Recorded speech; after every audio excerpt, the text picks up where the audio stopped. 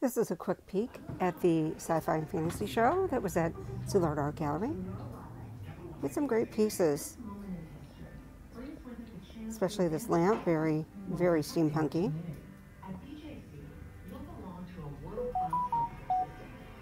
My favorite piece there, the Lady in the Lake up top. My piece, Medusa, fantastic costume that I built, and the heroine right there that you see. Did you see that J Tops have moved in? And again, a lot of other wonderful pieces here. Some jewelry. A lot of two-dimensional pieces, not a lot of sculpture. Again, but some really cool like ray guns and stuff like that.